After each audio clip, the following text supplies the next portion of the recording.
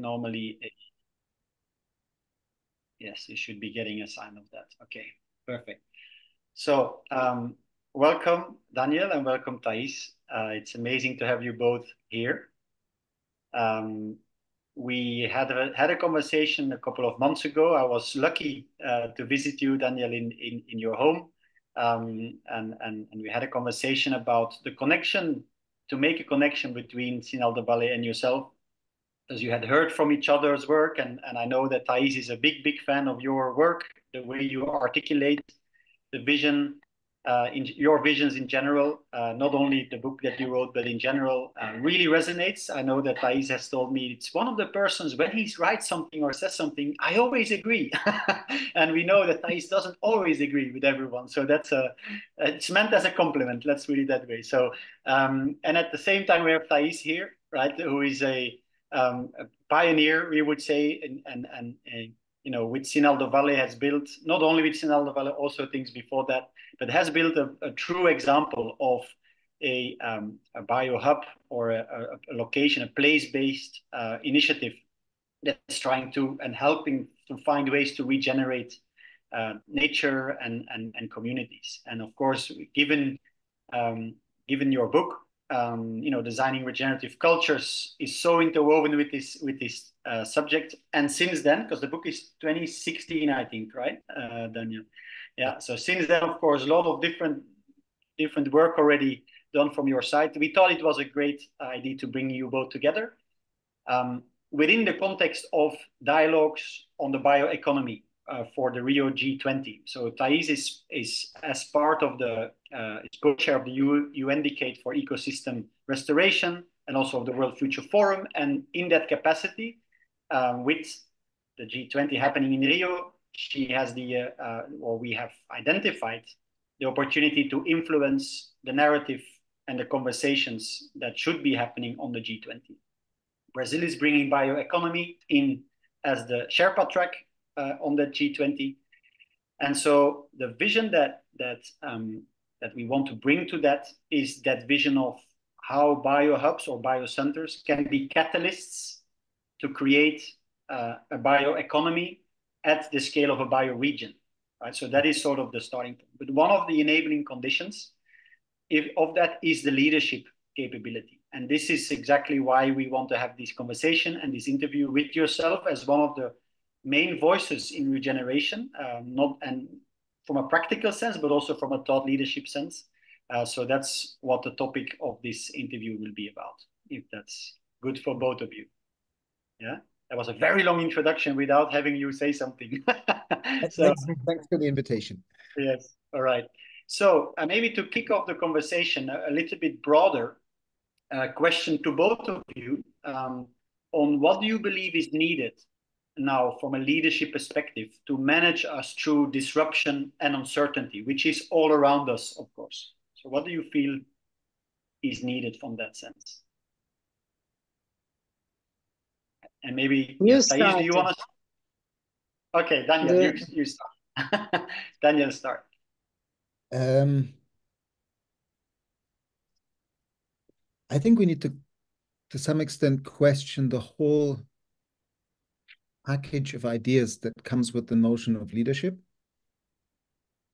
With regard to notions like agency and change maker and let's design a better solution, implement it, and then everything will be fine.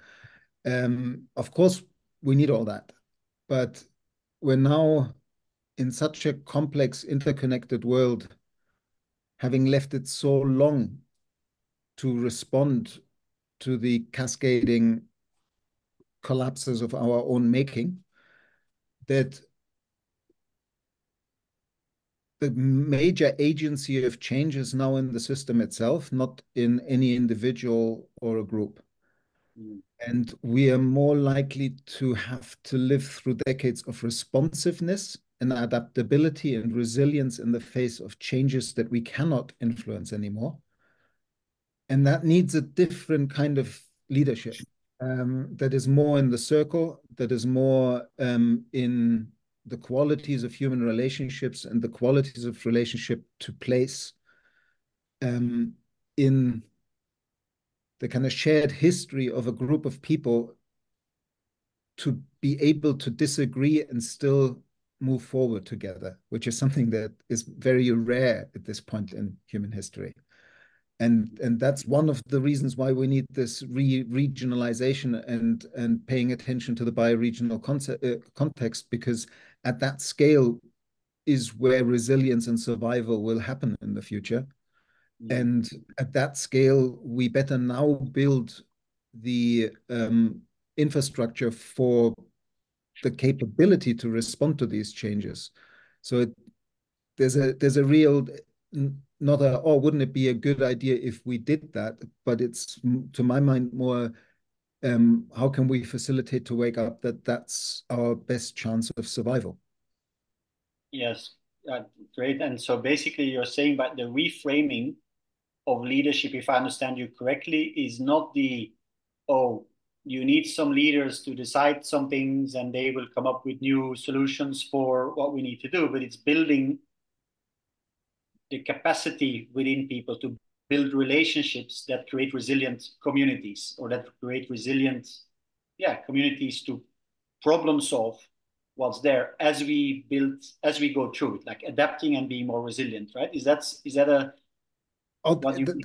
I believe that that's what we need in every bioregion on the planet. But of course, at the same time, we need political and industrial leadership at this point in time to even dare to call out the state of the planet to the point of saying that there is no option of just window dressing the current system into a less impactful state. We actually need to, once we accept that we need a fundamental transformation of the human presence on Earth, and we get political leaders to speak to this necessity, then we need that enabling local leadership. So it's a paradox that on the one hand we need these strong individual leaders to shift the policies in that direction, but then at the regional level, I think the leadership needs to be in the group itself. It needs to be much more a facilitation of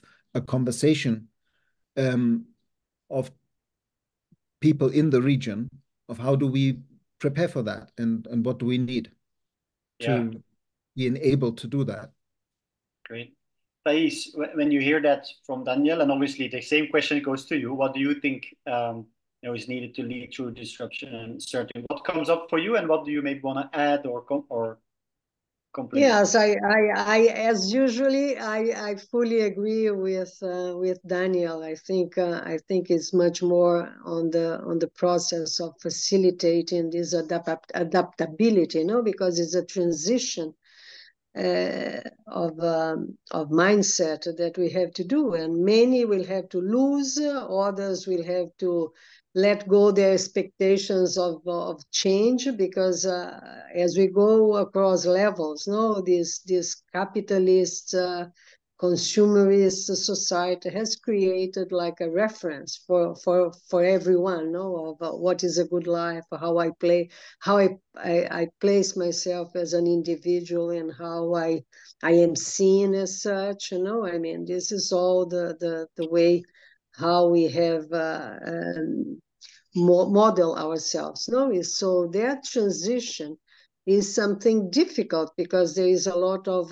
resentment as well. No, I mean, for the ones that will never get there. I mean, they expected, but they will never get there, and the ones that will have to let go of things that they considered as gain forever. No, and I see this so much. I mean, in Europe, in places where people really imagine that some kinds of comforts of tranquility they would have forever, no, in their jobs and in their places in society. So I agree that is this adaptability, but my question is always, what will make it not to be just a bitter, like a remedy that we'll have to take, that will have to be more local, or we have to take more care about our own needs.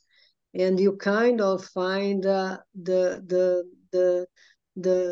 source can help us move into that direction with as part of our evolution. No? And when I think of my own journey, no, here at Sinal, I always, when people ask me, I really feel that little by little, I feel that my journey was of purification. This is probably the word that I think is more precisely defines what I feel.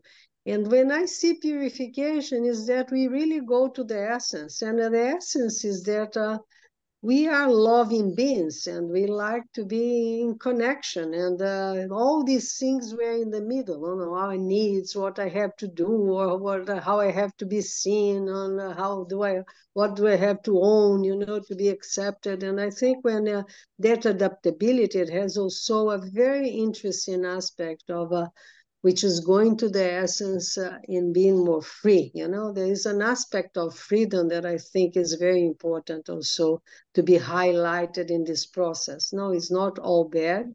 There is also an aspect that is very valuable, and I can't find another word but freedom, no?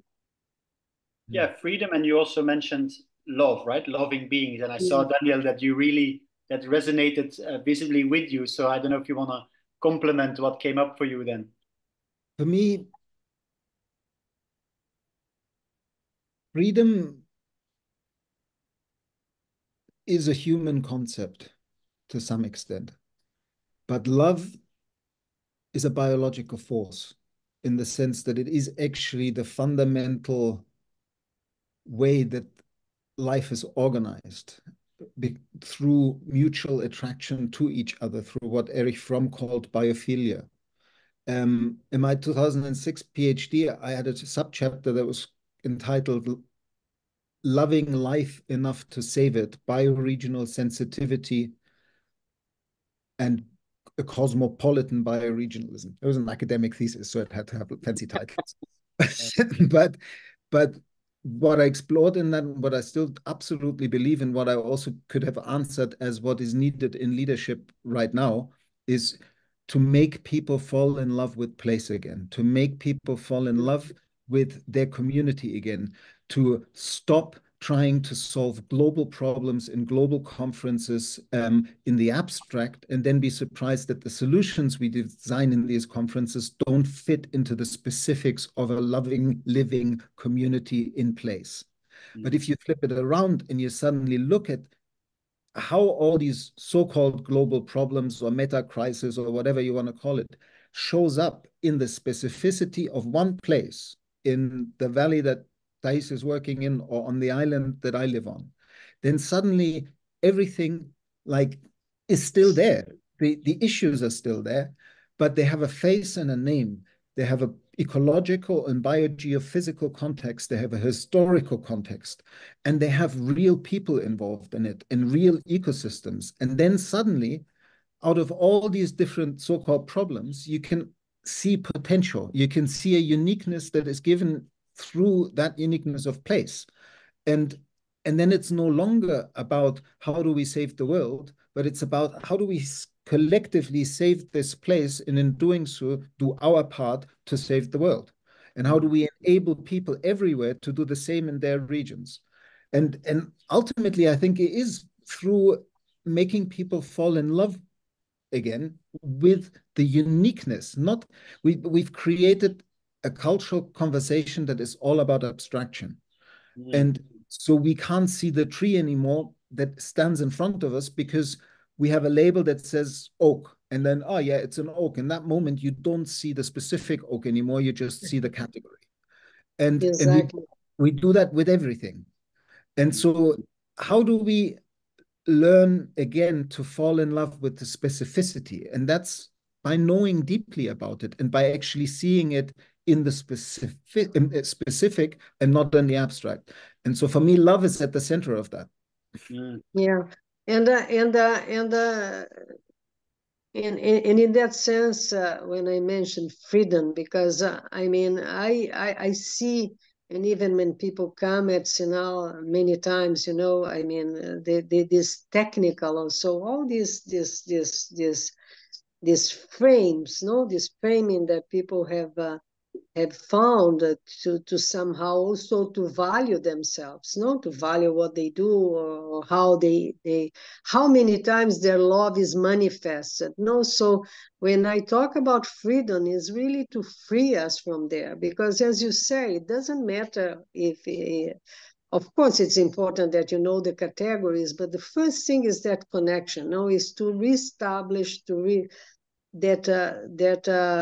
that sense, you know, that capacity of feeling things at the moment, and be nurtured by that, as you exchange that energy, you know, that frequency, and that's what is love to some way, is to exchange something that at the same time is common, no, you are in a common field of nurturing, and I think this is what we have lost to some extent, and can only be reconnected if we are in nature, and you can live that experience, you know. Yeah, and actually that for me builds on to another, or an evolution of the question that we were already addressing, and actually I think on some of your answers, because you both are very active in your local community. So of course, Thais, you for many years already in Sinal building up, and Daniel, now you with moving to Mallorca where you are, and where you are very conscious about, and because we had that conversation where you say, I don't want to only be a person who writes, you know, a book about something, but actually, you know, I also actually want to make that difference in a local community, and you choose Mallorca to do that now. So I would say, as maybe leaders in your, or at least people with the consciousness in your community, because everyone is a leader, of course. But so how do you try, or what do you think is really needed to really create that place-based connection and love? So not only the love with nature, but also those collaborations in the community, because Daniel, you referenced, hey, to do it really in the communities, that's where it becomes tangible. I totally can understand that. And still, you then need leaders that can activate that community, create the awareness, etc. So what would you both say that, from your experience and how you're doing this today, are the core things that as conscious leaders you want to bring into that community to get to that place? Thais, do you want to start with that? Well, I think it's again, I mean, I think it's so important to release people from these expectations, and from a value in what we already have, you know, because the crash, I think one of the big crises of our times is also, people call colonization, but I think is I don't like to use that word so much, but it really is what happens, because we cannot see what we have or what is around us, and you are always looking beyond, or searching for other things, or willing things that we don't have. And I see it's so part of the experience, even when people arrive in scenarios, in that process of reconnecting, of really also knowing who you are, and what you want, and what really makes you fulfilled, you know. I think it's a process that is needed, and that's why I think the biohubs, these learning centers, are so important, because it's like to be in a school, it's like a healing process that people have to go through to reconnect it with themselves, so they can reconnect it to things that are really bring something valuable to them. No, so I think it's and this doesn't happen in places where the energy that surrounds us, I'm sorry, the cat, Okay. the energy that surrounds you is not full of that. You know, I think that as soon as people get here, it's so interesting, you know, because as soon as people get here, they immediately have a sense of relaxation, no matter what they are. And this is the container, is the nature, but it's also the intention. No, I think these places have to have an intention to help all of us to do that transition, no, to a lower level, to another level of connection with ourselves, first of all, you know, because when you are really connected, as we are part of the whole, when you are connected to ourselves, immediately you start feeling things in another way.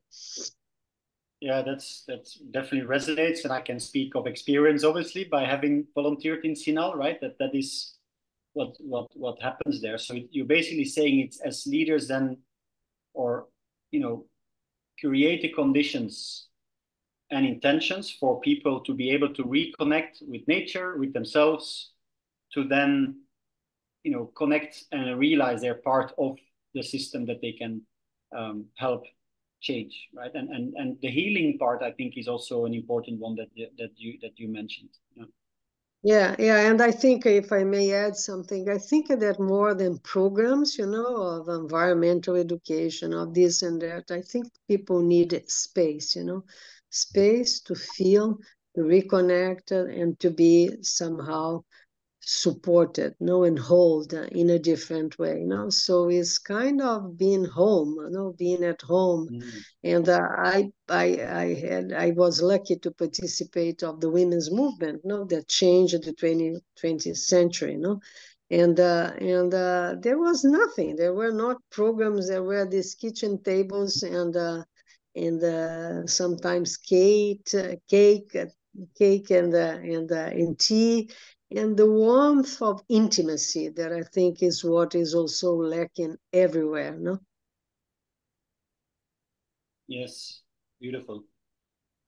Daniel, what comes up for you when you hear that, and how do you create conditions to make progress in your work? The answer is initially going to sound terribly theoretical, but I'm doing that on purpose because I actually don't believe in this false dichotomy between theory and practice. One of my great mentors was Professor Brian Goodwin, who was one of the co-founders of the whole field of complexity science. And a core insight of complexity science is that basically anything that has more than 3 interacting variables is a complex dynamic system.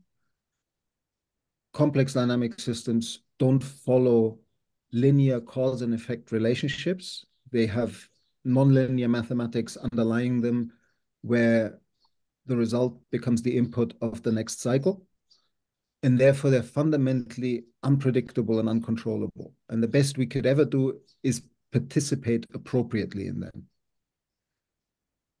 So lots of people talk about emergence in complex dynamic systems. That term only refers to the properties of the whole that are more than the sum of its parts. That it's precisely the surprising, non-predictable things that we observe in the contexts we live in.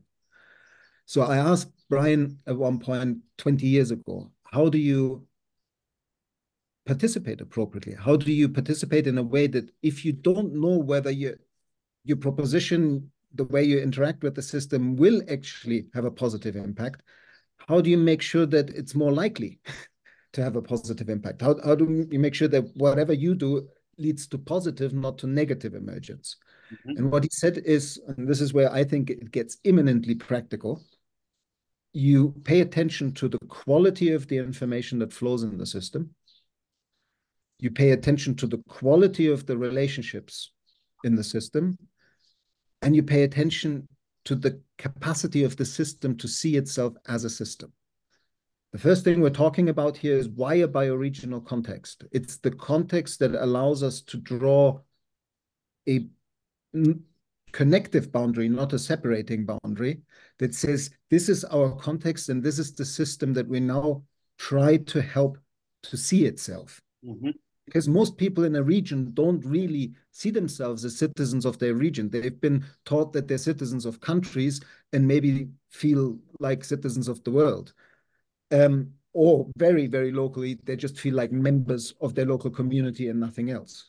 So even the context of reigniting that bioregional sensitivity, that awareness that we're all in this together, and the container we're in it together is not just our local community. It's a nested container, our local community, the bioregion, and the planet.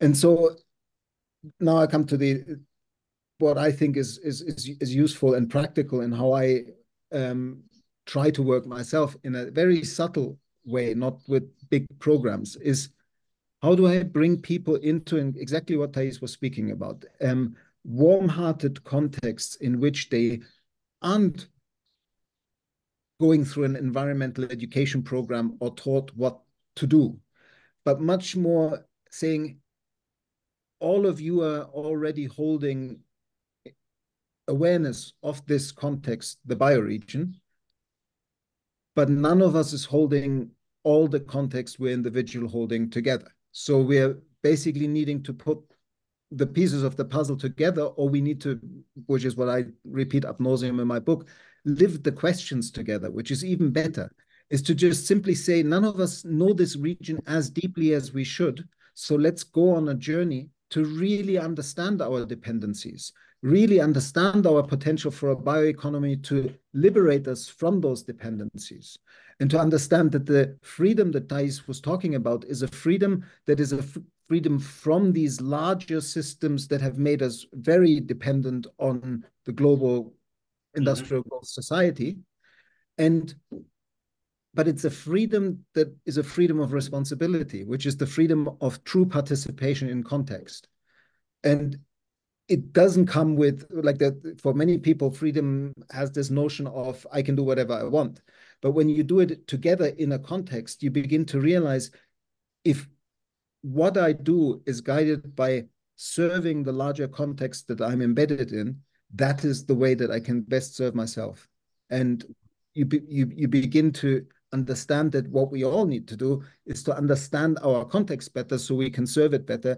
And ultimately that would serve us better. And all of this, again, sounds contextual, but if you conceptual, but there are 101 ways to actually do this. And it is sitting around a bit of tea and cake and talking about these things. And it predominantly is bringing the people who are already doing something positive within the bioregional context into a relationship with each other, to not pretend that there's a project that needs to be designed and then implemented, but to understand that regeneration is happening everywhere, in every community.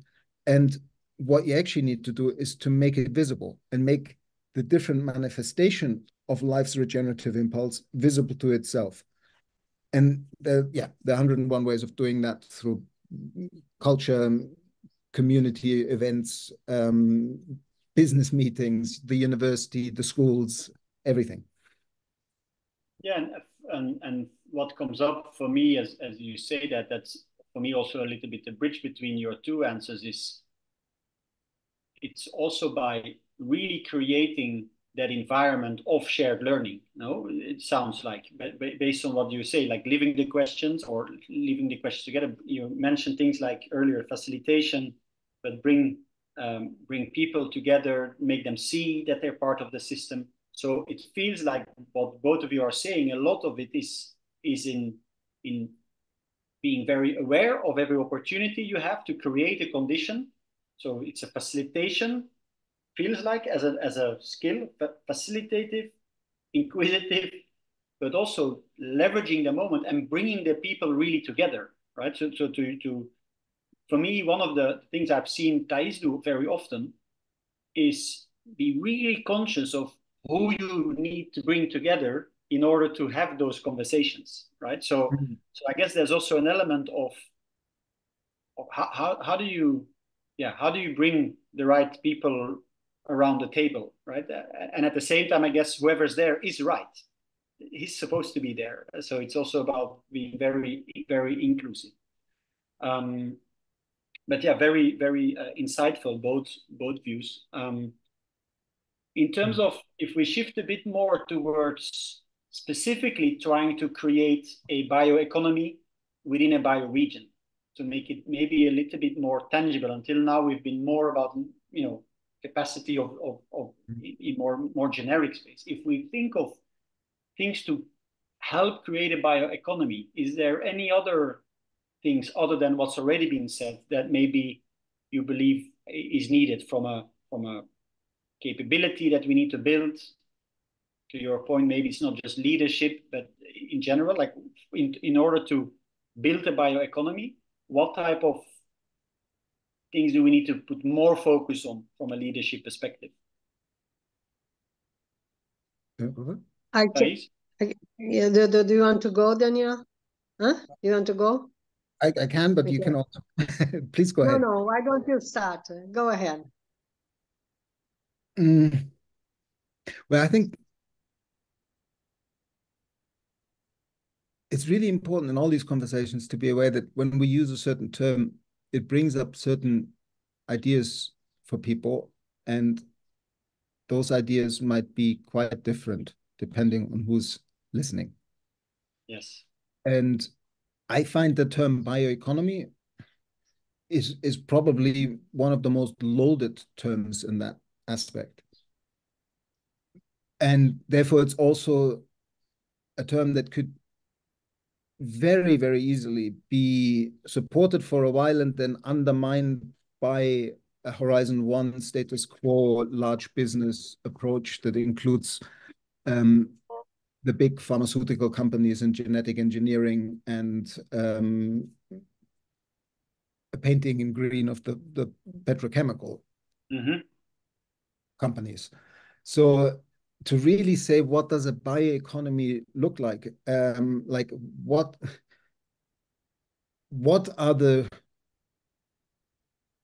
is the natural bioproductivity of this place, and what are the things that can, in a ecologically sensible way, be grown here to create not just enough food for everybody who lives here in that bioregion, but also to create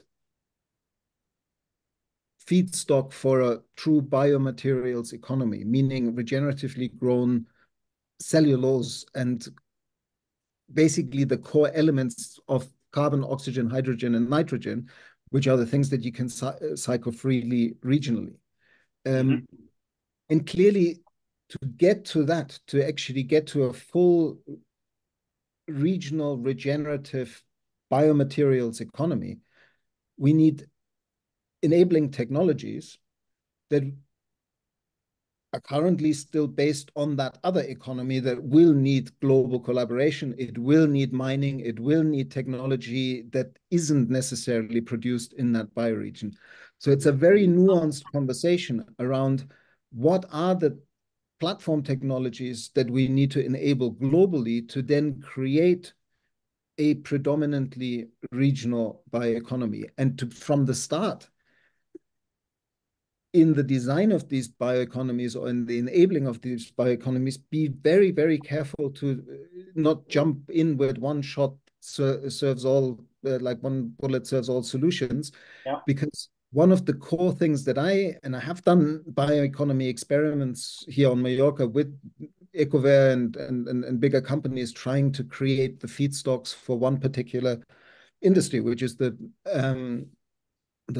detergent and cleaning products industry, because there are a lot of hotels here on this island. And the idea was, can we create regional products from regional waste streams? And what really became evident through actually living the questions in place and just trying it, not with the intention of ever maybe rolling it out, but seeing what we could learn in doing so, what became really clear very soon is that if we do living systems design and we mimic the way ecosystems cascade resources through different trophic levels, it's really important when you build such a bioeconomy that you don't promote like wood chip for biomass burning as a green energy source, because then you jump from a very high product all the way to the bottom of the cascade in one go.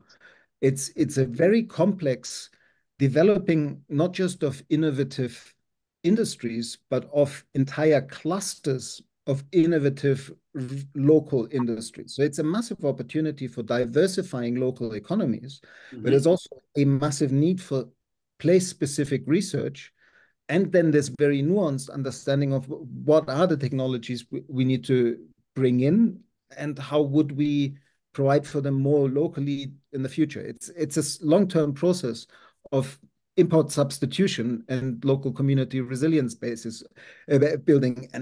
And another big caveat in all of this is watching out that there will be in this cascade a competition for access to space with regard to where we grow our food and where we grow our biomaterials.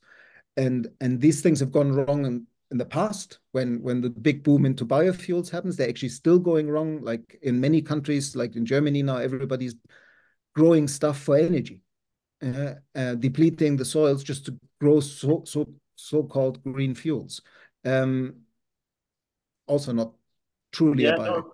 No, absolutely. I love how you started by, and this is my reflection on your beginning of your answer, is the first thing that needs to happen is a very clear, not just definition, but a clear articulation of bioeconomy as a term, so that it's not used and put on everything. But what are the conditions for a bioeconomy to be truly regenerative and to be truly sustainable? And within that, there won't be a one solution for all. So I'm not going to repeat your whole answer in what I can now top of my mind remember, but I think it's a very fair point to say, as leaders or as influencers in this process, it's really about making sure that there's a clear and holistic definition that truly serves, versus a short-term fix that indeed can then go wrong. And within that, the multiple layers you explained very eloquently show that it's not going to be, oh, this is bioeconomy and now you can do that everywhere in the same way. It's going to be very place specific by definition, because it's a bioeconomy. Thais, when you, again, just building on that answer from Daniel and from your view, what would you add or complement to that? I think I fully agree. I think you need, in order to really establish a bioeconomy, you need multiple forces to converge. It's not just one intention that will be the pulling this in that direction, because we went so far in the other direction, and it's not easy to fulfill the basic needs of a population. Just thinking that we can draw from local. And but what I feel, is in this is a bit the work of Sinal in our small capacity, in our humble capacity, is kind of connect people to that possibility, of thinking about their lives more in a local economy, instead of going far away, or going of thinking that what they do is very remote from where they are. And I think this and what I see, especially today, that there is much more opening for that than it was before. I mean, especially in our case, because there are questions of traffic, there is questions of time, there is questions also of a burden of work. And so little by little, even if we don't have that shift from the industry or from the big players of economies so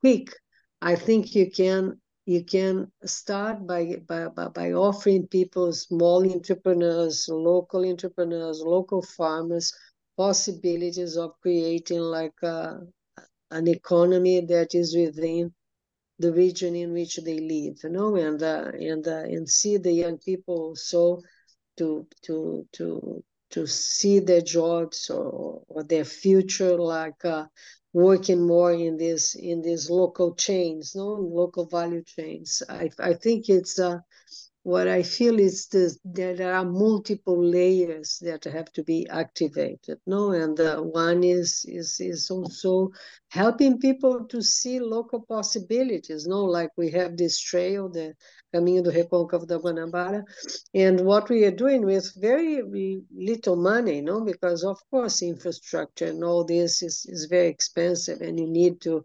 convince many other players, and most of these things take a lot of time, but improve a permanent, see where they can put their work and their efforts in improving things that are there, you know, that already exist. And I think it's we are, for example, now improving this local like community-based tourism like setting, like campings, like small restaurants, and just in this and doing this group work, you know, in which we unite volunteers to do things which the construction is more aligned with the environment, is more like a bioconstruction, and just on that you see already that source of joy and happiness of working together, of contributing to something that you see the sense because it's part of where you live, no? So I think you have to just start doing, no, and see how the other forces are going to align in that direction. No, it's multiple dimensions. Yeah, and I love levels. I love the combination of the two answers, because I, like in the previous one, I think we need both, right? We need a clear articulation of what it is and understand it, and then create that visibility and make people feel what it is and see what it is. And at the same time, create and convince people that there is actually an opportunity to do that, to start experimenting and to start learning and to start developing that. So, I mean, on that note, though, it just to kind of turn up the contrast on what we were actually saying earlier, which is that everything will be place and context specific. And when I look at different projects in different regional contexts, it so depends on whether they're in the global north and the global south. It so depends on the level of wealth in that region. In my extremely affluent context of islands that are gentrifying at lightning speed at the moment, with everybody bringing capital in to live on the Balearic Islands, there's now such a strong regulation context, like even in most of Northern Europe, like there are no sandboxes left. Like when I heard you say, well, get the community together to experiment with more green building. Wonderful. We've tried that many times. It worked in the 1970s, but since the 1990s, it doesn't work anymore because there's so many building regulations that you get sued if you if you build structures that don't have planning permission and all of those kind of things. So it's, which doesn't mean that there aren't people still working on this, but it becomes a really slow and tedious process because the system that is built to defend against like horrendous infringement of building codes is impeding innovation in the eco and sustainable and regenerative innovation space in these northern countries, like or here in Europe. And the other thing I wanted to add is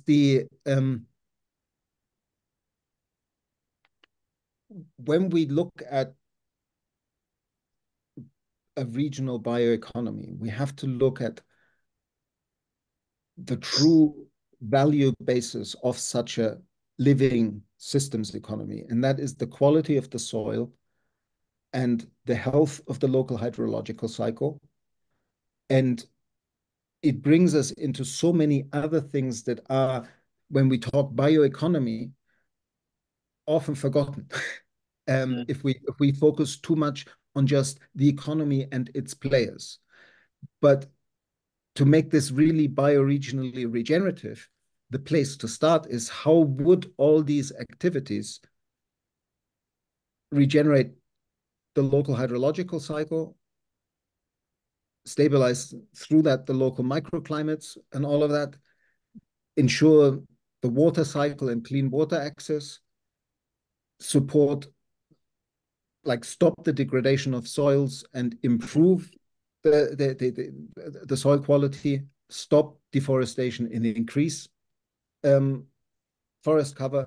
All these activities should be, like when you said earlier, maybe what's needed is to define very well what we mean by bioeconomy, defining very clearly in a regional context what a functional bioeconomy would have to do first, and then a set of values that are indirectly also in the frame of a value creating the no-nos.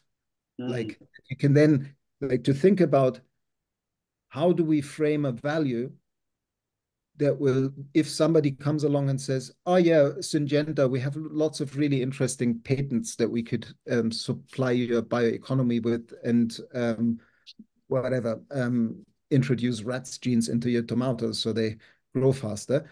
There's a very clear value-based statement around the bioeconomy concept that says, no, sorry, that doesn't align with that value.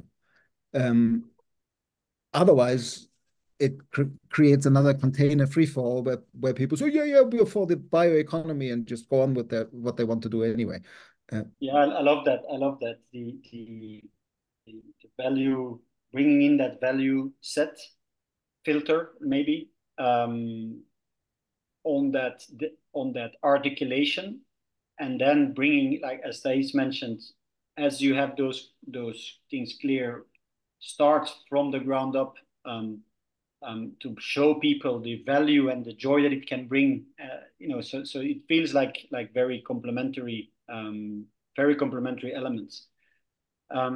So maybe moving to the last question for now, and which would be this concept of that we have, and we're not the only ones talking about this, but this ego-centric versus eco-centric leadership, which is, I guess, more of a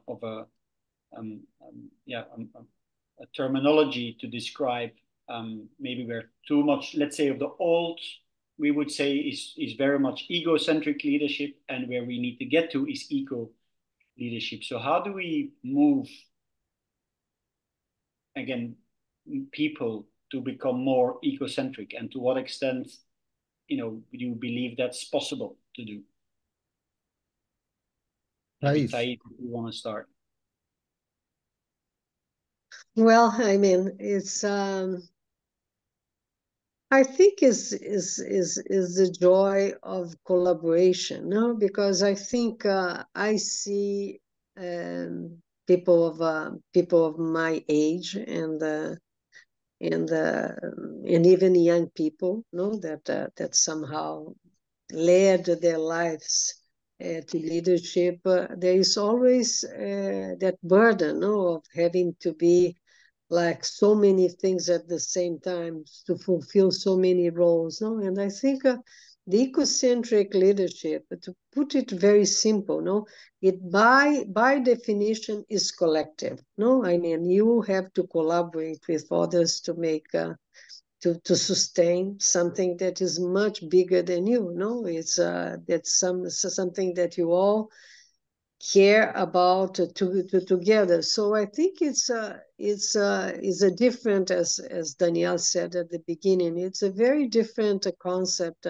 of the leadership that you know right now, no, which is agents. You are the hero, which is very much based on the archetype of the hero or the heroine, and in ecocentric leadership, there are no heroes. Everybody's a hero because I mean, the big hero is the ecosystem, no, because it's what is holding all of us together, no.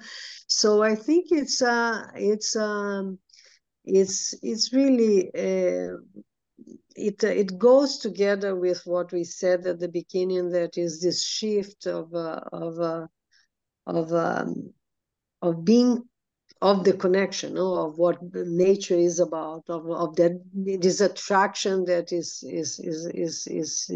is fueled by love, no, by this energy, this frequency that attract us, no, and I think when you somehow are an enabler of this process for people, there is a lot of surprises, no? We may call emergence, I don't know, but there is a magic. I prefer to use the word magic, no? There is a magic that happens because it's not about you, the other, is about not only us together, but also that ecosystem informing us where to go, because this is what I see all the time. I mean, it's not many times I have no idea, and we enter there and we start to look at it and look at it together. Immediately we have like an entry point, and from there something flows into the next, so for me it's a totally different it's a different way of seeing things, but it's also much more like a supporting for us as individuals, being part of something much, much larger than what we are, no? And it has this aspect of mystery, of magic, which is so fulfilling, no? Because it's this transcendence that we cannot you cannot disconnected from our lives, because we are that, we are that transcendence, that mystery, that magic. And so the ecocentric leadership kind of is a path for magic. That's what I feel. Nice way of articulating. Daniel, how do you look at that question? I mean, you could reframe the question to say, how do we make people really reconnect with the true nature of their being and of what being in and out of relationship is actually like? Because the kind of potential trap of the framing of ecocentric leadership is that even like the Otto Scharmer from me to we framing is a framing within the Western worldview of separation. When we move back into the new and ancient worldview of kin-centricity, of understanding that we have never been anything but members in the community of life, fundamentally dependent on that community, then the whole framing of what is ecocentric changes, because it's like the danger of that framing from me to we, or from ego to eco, is that it could lead people that haven't fully embodied and understood and lived, reconnected with their capacity to understand themselves as living, breathing expressions of a living, breathing planet and not separate from it. They could understand this framing as I need to be selfless and serve the whole. And the only way that you can serve the whole is to be healthy in serving yourself, so you can create your capacity to serve the whole in the long term. So it's not because what this framing creates is burnt out activists, because people deny their own needs in serving the larger collective, the eco, so long that they then can't do it all their lives because they've burned out. And so for me, the circling the square here is to see that rather than it's from ego to eco, is that both have to be in service to life, that larger context. And when that worldview shift happens, that enables people to really participate as life again, which is what Thais is speaking to. Like, how do we bring people into contexts where they can slow down and feel that reciprocity that is fundamental and natural to the way we actually are in relationship to the modern human world. But yeah, there's a danger I think again, in the framing of the we need eco-centric leadership. Although I'm completely aligned with the thinking behind it and why you use it. Yeah, no, I think it's great that that challenge, I think, helps to clarify and make the conversation richer. So absolutely love that challenge because Hold on. I just remembered something that I don't want to forget, which would briefly pick up on the because Thijs made the reference to the hero's journey, and I think that's another real important thing. We need a different and an alternative to this hero journey leadership story, and I believe that the pilgrim rather than the hero is a much wiser, more life-centric way of framing that, because what you do as a pilgrim is you walk with humility, and every step is in recognition of the place you're stepping on. It's you're not a tourist, you're a pilgrim, and through that it changes again into that relationship of being a continuous learner rather than coming in with a hero that has an idea of how to change things and then meets the odds and changes things. It's much more feminine and subtle and listening to be a pilgrim. Yeah, Yeah, I love it. Yeah, it's a nice framing indeed, and I love the previous point as well in terms of it's we shouldn't position it as from ego to eco-centric, because again that is A, polarizing, and B, might not recognize the fact that you have to also make sure that you build your own capacity, and for that you have to make choices that are good for you, right? So I definitely love that reframing. And there's a historical precedence to this, which is I just put it in the chat. The Vedanta or like Indian notion of seva is precisely the potential of the activating and the restraining force of ego and eco. Like if you think of it in a regenerative activating restraining force, what's the potential? Then the ego is always the activating force, and the eco, the collective, is the wise context-specific restraining force. Mm-hmm. And they both need it, but it is in service to life that their role become to meet the higher potential. I find it always really helpful when we can point at indigenous cultural wisdom, like encoded in the Vedanta, and say, this is the state of being that made us survive for centuries. This is not something new. This is something ancient that we've forgotten in a few centuries of unbridled industrial growth society. Yeah, exactly. So it's really, I like also the framing of it's more about a state of being, right? And that could be one to further explore in terms of what is that state of being that we would like as many as possible people to get into, right? To help in this journey. Before we close, is there anything that either of you want to add or ask each other to conclude the conversation? Right. Well, I think it was a very rich conversation. I really want to thank you, Danielle. I think you bring things to a level of understanding, of contextualization, which is very, I would say, opening, no, and helps the consistency and clarity of everything that we are doing. And I think just to finish, no, because I feel that it's important for the ones that are going to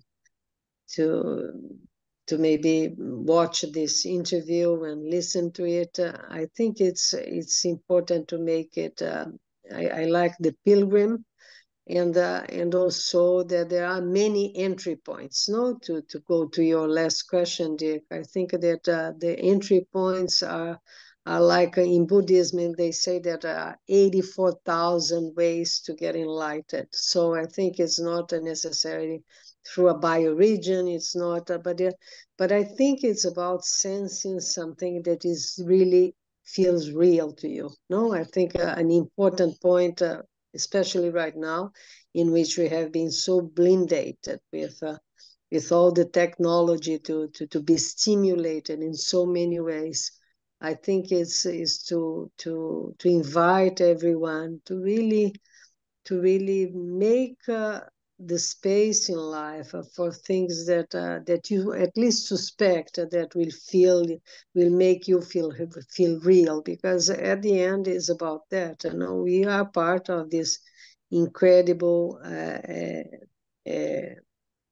incredible phenomena, which is life, you know, and that's what we cannot disconnect it off, because once you do that, I mean, you kind of are just moving through life as a machine, as something that doesn't have this, doesn't really exercise these incredible capacities we have in functions, life functions that we embody. You know, we all embody a lot of life functions. And so I think that's what I would like to leave. Not to say that everybody has to go to a bioregion or to be part of a biohub or to be like outside. And then little by little, you are going to see which is the path that will make sense to you, no? To expand your life capacities, the life capacities that we embody, each one of us embody. Yes, lovely. And what's to define your pilgrim's journey, right? To connect it to Yeah, the exactly. how Daniel framed it. That's lovely. Towards full life. Let's put full life participation. Yes. Daniel. Yeah, I mean, it's very much aligned with what Thais just said. Is we can get lost in strategizing of how to solve this, but really, if we pay attention to how life as a regenerative force that works in every cell of our body, in every organ, and in ourselves, in our communities, and in our ecosystems everywhere right now, if we actually pay attention to that rather than to the story that we're trapped in, the industrial growth society that has enshrined us in even the way we think about ourselves and relate to this mystique, the magic of participation as life in life, then we really can reconnect to the fact that all around us, there are people caring, sharing, loving, healing, restoring, protecting. And if we bring them all together and say, this is us in this bioregional context, you can't actually go to a bioregion because you're always in one. Like, you might not be conscious of it, but it's not a choice. In the same way, you can't but change the world. You always do with every single act of thinking, saying, and being in the world. And reminding people of that and doing it together in a humble way in the context of our local communities, reconnecting to each other and being so conscious collectively in this, how do we do the unlearning? Because even if we say, oh yeah, we need to go to nature and connect to nature and have this wonderful oasis where we, yes, that's where we can open up and have magical experiences. But nature is everywhere. It's right in the middle of Sao Paulo. Otherwise, like Goethe said, if you don't see nature everywhere, you see her nowhere in the right light. And there's deep wisdom to that. So how do we, in the most desolate places, reconnect to the fact that life is still active there? Because we're there, like somebody is there. And how do we support in those places these impulses of loving, caring, sharing, protecting, nurturing? And I think then we can see that regeneration is not some kind of future utopia. It's a central process of life itself that we have the capacity to support we can be gardeners of abundance again. And if we choose the other path, we won't live very long as a species. Yes, it's a great reason, simple reason to choose that first path, first suggestion. Thank you so much, both of you, and of course, special thank you, Daniel, for making the time for this interview. But it's been wonderful and very insightful, and thanks a lot for that. So, just briefly, like, did you want to keep this separate for this process, or shall we just share this, or like what? Because if you're only going to take little bits out of it, maybe at some point once you've used it, we can also just put it somewhere to have, because it's been a nice conversation. Absolutely. I'll pause the recording and then we can have that conversation for sure. Let's say